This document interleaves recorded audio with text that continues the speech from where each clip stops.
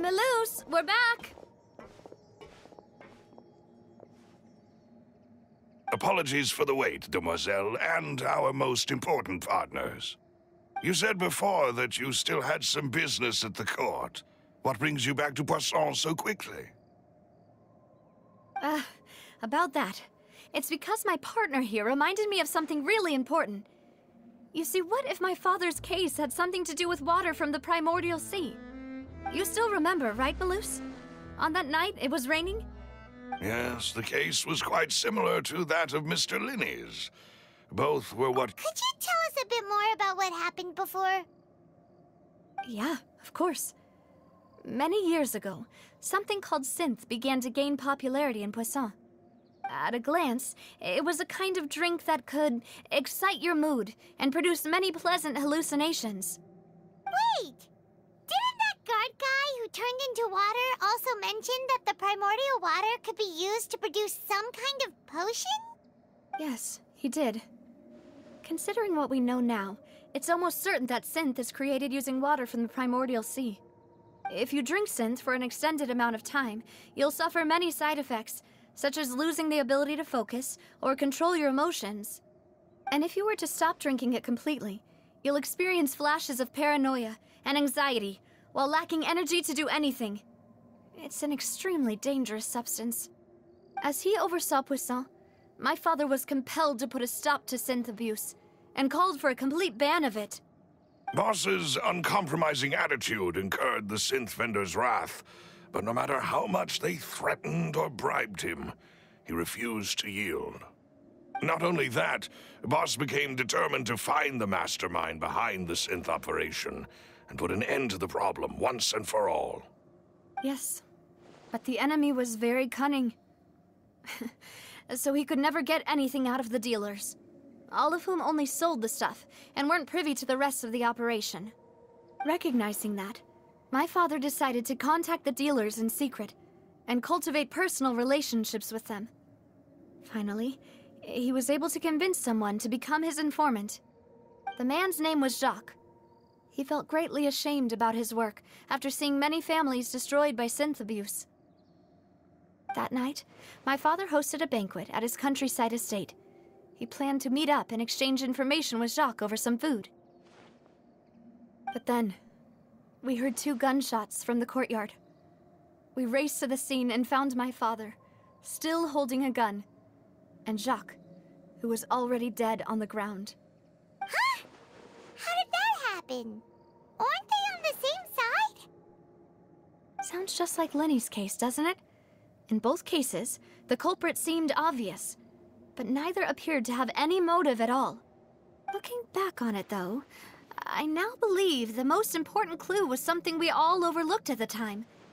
There were pieces of clothing left at the scene. Precisely. It's all thanks to you that I made the connection now. Back then, we all just thought they were some costumes that Jacques used to disguise himself at the banquet. But, considering it now, it's almost certain that they belong to a third person at the scene. With one extra person, we'll also need to reconsider why the 2 shots were fired. You're right. We still don't know what happened. But my intuition tells me that we're on the right track to figuring it all out. I'm finally headed towards the truth. Jacques was an empathetic man who was infinitely remorseful for his past actions. It's unlikely that he turned on Boss with 0 warning. I think this third person is probably the key to the full truth. On that note, however, even though this will not please you, demoiselle, as your and your father's butler, I must still offer a word of warning. Our opponent is insidious and cruel. They are extremely difficult to deal with, and Boss has already lost his life trying to bring them to justice. Even though Spina de Rosula has lost most of its former glory, Poisson has welcomed a new time of peace, and we have been allowed to live out our lives. There is no need to follow your father's path. It would be both wise and in line with Boss's wishes to step back and give up on the case. If that's indeed what he wished for, then he should have told me that himself. Was I not the closest person to him? And yet, I was the one most kept in the dark. What was the point of him dying without sharing any of the secrets he knew? Did he manage to protect anything in the end? Synth is still here. Callus the Unfaithful is still his epithet. And Spina di Rosula is barely getting by. Nothing has changed. Did he think I'd just accept his meaningless death and live out my life just as meaninglessly? I've never accepted that, ever. Not since that day, and certainly not now. I want to find out the real answer for everyone's sake. For the missing girls, for the victims, and for myself.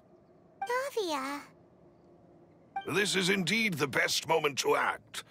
Your partner appears to be quite reliable, and more importantly, Demoiselle, I think you're also ready to take this on. So you do know something else, Malus? Yes, I do. In fact, even before that banquet, Boss already knew of the connection between Synth and the serial disappearances case. But what drove all the tensions to the boiling point was the revelation that you, Demoiselle, had been selected as the next target to disappear. What?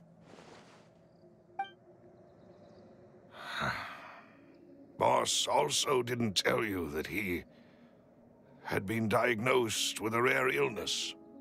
The doctors told him that he had no more than 5 years left to live. And the serial disappearances case caused him great anxiety. 5 years was nowhere near enough time to resolve this long-standing conflict. But once he passed away, all the danger would pass on to you. Knowing all of this, he decided to use one final intimidation tactic before his death.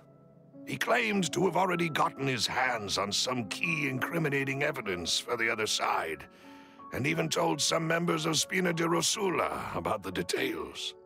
But as long as you remained safe, he would not share the evidence with the public. If something were to happen to you, then he and all those he told would immediately expose all they knew about Synth and the disappeared victims. Right, so nobody would be able to get off scot-free. As we've seen, Boss's tactic has worked. Even though Boss has been gone for a long time, the other side has not tried to take Demoiselle's life. No, I don't believe it. He never appeared to look sick to me. No father wants their daughter to see them weak and haggard, especially someone as proud as Boss. To him, dying in a duel and suffering lasting dishonor as the Unfaithful was still far preferable than losing face in front of his daughter. So he chose to die in silence, so that he could protect me. I'm afraid you're not understanding this correctly, Demoiselle. What Boss wanted to hand to you was not a parasol, but a sword. If Boss's spirit could hear you telling me that you want to find the answer for the sake of everyone involved, I'm sure he'd be extremely proud. That fool. Couldn't he have just given it to me straight? No. He might have set up everything precisely because he never thought I'd be able to understand him. Is that the amount of confidence he had in me? And what if I was never able to make it to where I am now?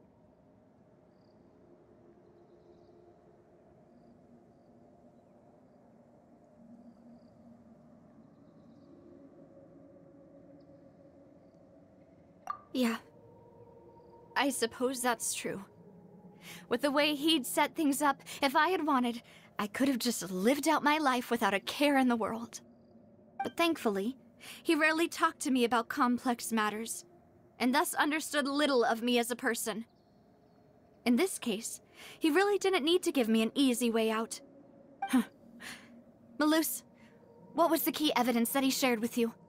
It's the location where Synth is produced. Essentially, it's the enemy's headquarters. When he was threatening the enemy, Boss didn't share the specifics of the incriminating evidence he found. But if you want to use it against the enemy, you'll still have to take several things into consideration. Why? If we know where the place is, can't we just go storming in? You mustn't forget that we're fighting against a mysterious and dangerous organization that's been in operation for decades. There's no telling what might be lying in wait at their headquarters.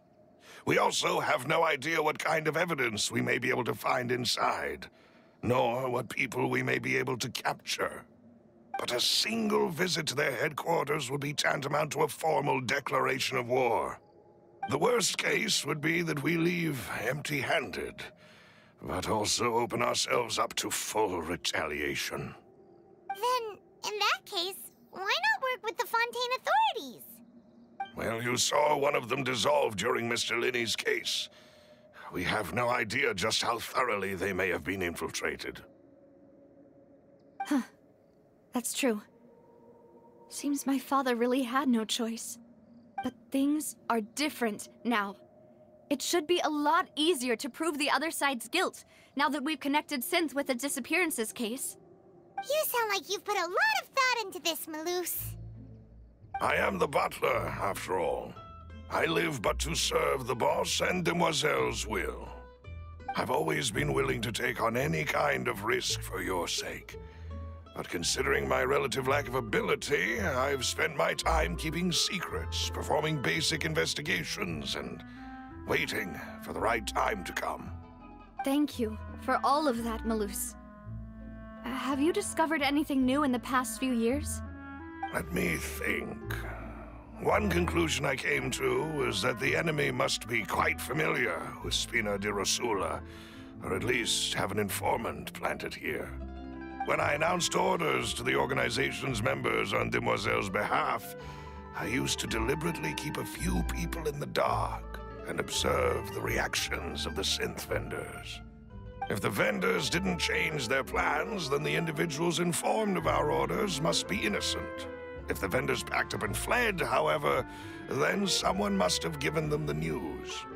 After several rounds of testing and investigative tracing, I've narrowed the suspect list down to 3 people. The first is Florent, Spina di Rosula's senior advisor. Huh? Florent? Yes, surprising, isn't it? He was one of the people Boss trusted the most, which also means that he was someone who understood Boss really well. Thanks to his position within Boss's innermost circle, he always knew our upcoming plans and could thus avoid capture this whole time. There's someone else like him too. Marcel, the head of Confrérie of Cabrières. Uncle Marcel. It's a guild in Poisson. Boss helped it to grow to its current size and prominence. In the beginning, they were only reselling some daily goods, but now they're one of the richest guilds around, with a lot of business connections in the city. So, they're like a sister organization of Spina di Rosula? Yes, you can say that. When we were fighting against the synth dealers, they provided us with plenty of support.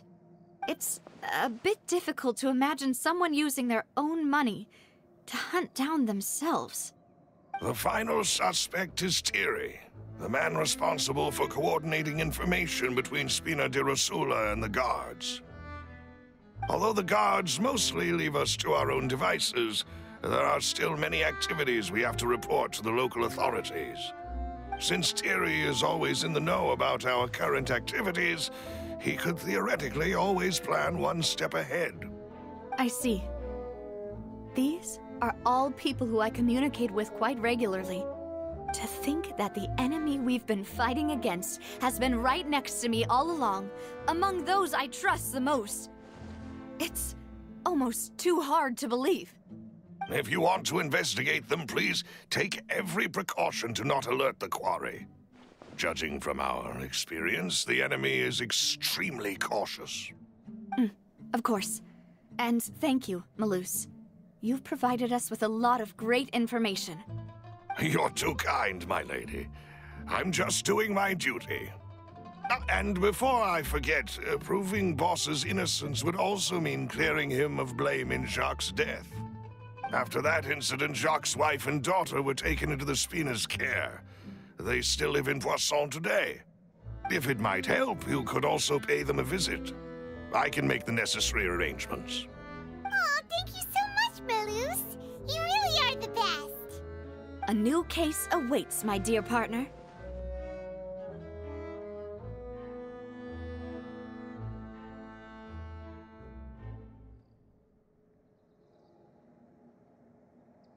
I hope we can work together to uncover the truth and end this case once and for all.